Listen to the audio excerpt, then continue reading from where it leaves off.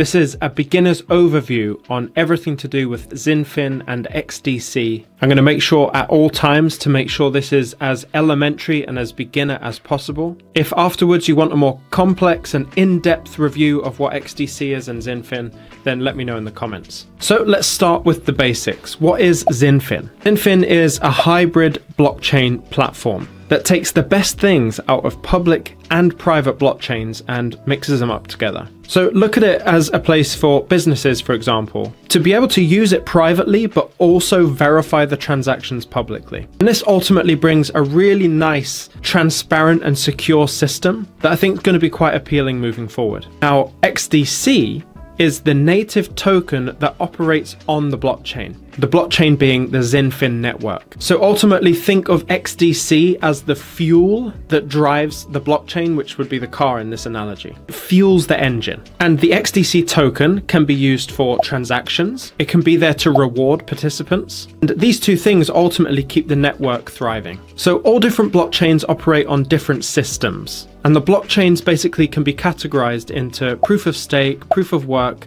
and a few others. What XDC does is it uses delegated proof of stake, or DPoS for short. So essentially, imagine it like this. You've got a group of people, individuals, who verify transactions as and when they come through. Not only do they verify transactions, but if the block is run out and there's no more space within that block, they'll also create blocks to continue on that chain of transactions. These are the validators. There is another group called the nominators, and they basically give their XDC to the validators that they trust. And ultimately, you don't need to go into too much of the details, but it keeps the whole system reliable and efficient. And XinFin has some really interesting features. One feature is that it's compliant with KYC.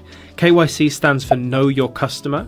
And so if there are KYC compliance protocols within the network, this becomes really appealing for companies and businesses to use this network because they need to know their customer. In addition, it's also really good for regulators, which as we move into the future here and we figure out what the regulations are, if you have blockchains that are very regulator friendly, this is a really good thing for that blockchain. It's also really good at exchanging and connecting data. So there's different systems, so I'm just going to read them off here.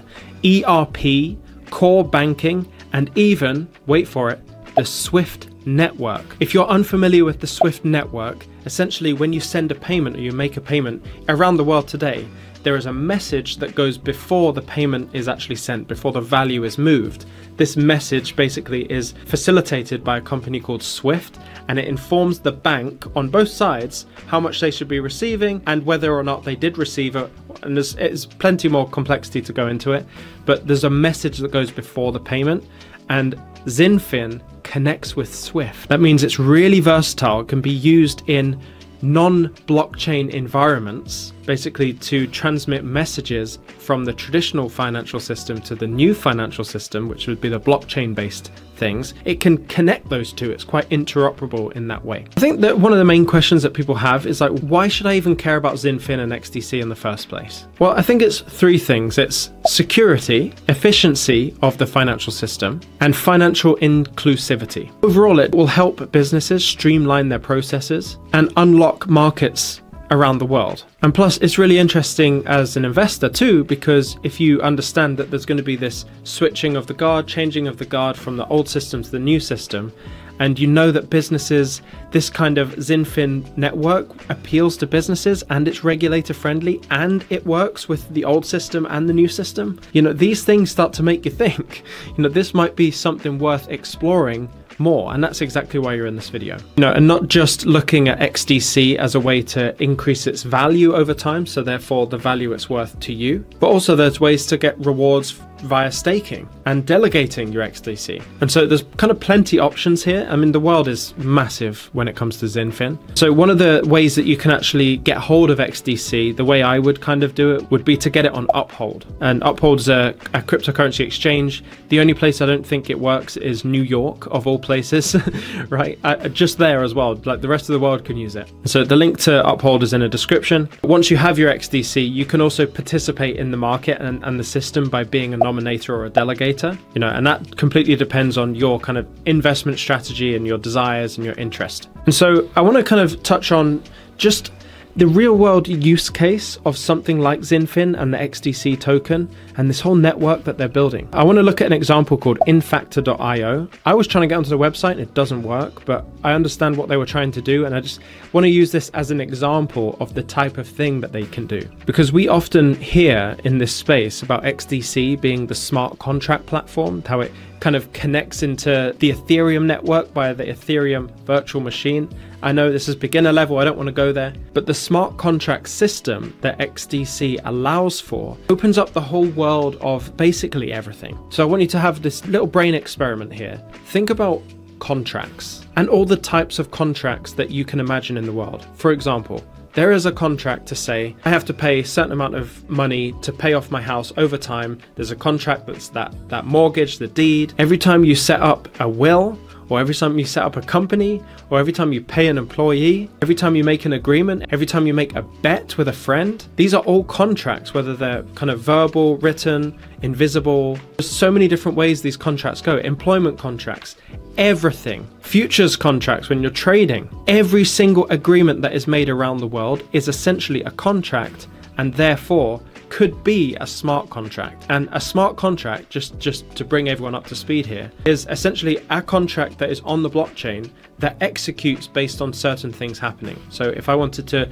move my house onto the blockchain and then sell my house, the smart contract could be set up when the deed is uploaded, when the lawyer has verified, when this happens, when this happens, and this happens, property and the deed changes hands with the other individual, the person buying in this situation, and it all happens automatically. Or you could have other ones like, I bet my friend that Manchester United are going to lose in this next football match. And as soon as the score is verified and it's come in, then the funds get switched over. And I know you can do this with like escrow accounts and stuff, but smart contracts are going to be absolutely every agreement that you can possibly imagine. And so XDC, as the smart contract platform, as we often refer to it as, is really in an interesting position from a regulatory standpoint. That SWIFT thing, it kind of interoperates with the ISO 20022 standardized messaging standard. Again, as a beginner, you don't really need to know that, but this is really, really important information when it comes to understanding which digital assets are going to be with us in the new system. Because really only a few are going to rise up to be able to interoperate, to be regulatory friendly, and all of that stuff, and it has everything going for it, and XDC is just one of those. But let me get into this real world example of how infactor.io can use this smart contract platform with XDC, and your brain can go anywhere, and there's probably someone working on that right now. Let me know all of the ways that you would use a smart contract or XDC's or XinFin's network here to create a business or streamline a process in your business or whatever it is. Let me know in the comments, see how creative you can get. Infactor.io, they are a platform that manages invoices and accesses liquidity. They were using XinFin to standardize their invoice data and ultimately made it easier for businesses to work with that business. So an invoice, again, is another type of contract, a contract to say, you know, we're going to pay you, or this is the record of us paying you.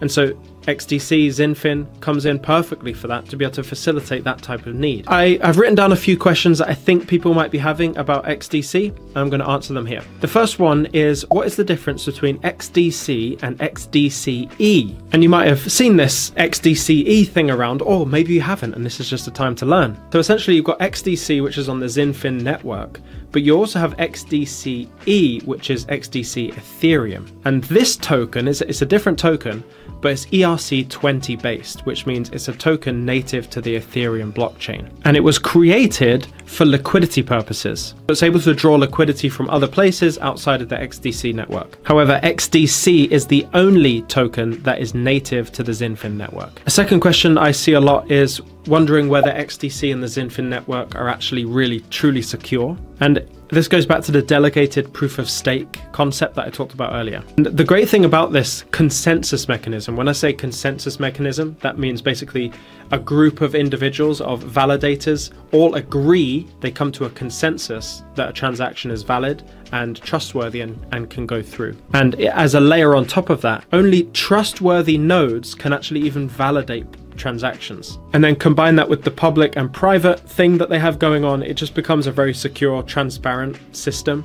And so the answer quite quickly is yes, very secure. Another question is, what actually makes XinFin unique? Why aren't there other projects that are just doing the same thing? What makes it unique itself? I think there's three things here. One thing is that it's got that hybrid blockchain thing, the public and the private thing going for it. It also works with KYC, which means it's perfect for contracts because businesses do contracts. I think the main thing for me is that it can integrate with other data systems. So it's quite interoperable already. And that's not really necessarily that interesting to us as individuals, but when you look at it as from the perspective of an institution or a business, it starts to get really, really important. And then XDC starts to really stand out. And also remember, this is me trying to deliver the most unbiased of information here about XDC and XinFin.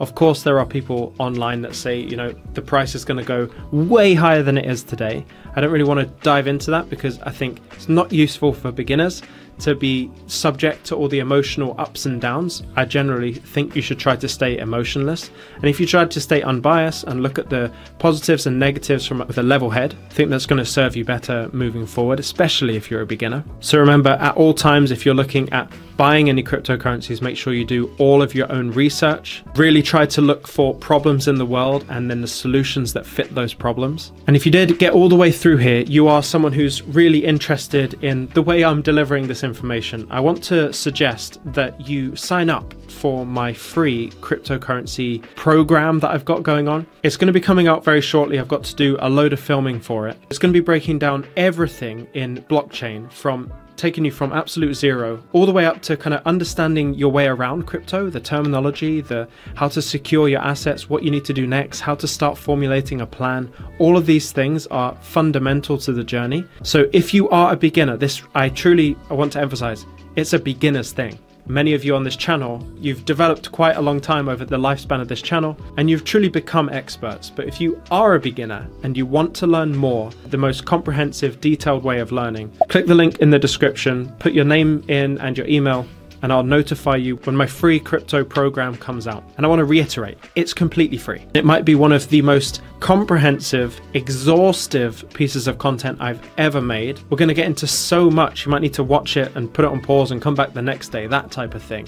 But by the end of that video, you will be the guy in your friend group that understands what blockchain is, and you can explain it to them. And not to mention, you'll also be better informed to be able to position yourself for this new financial change that's going to be happening, this wealth transfer that's incoming. If you want to watch another video in the meantime, there's a video right below me that the algorithm thinks is perfect for you. Don't leave the video without subscribing and clicking like. Leave a comment if you have anything that you want to add to this video. Stay emotionless, and I'll see you in the next one.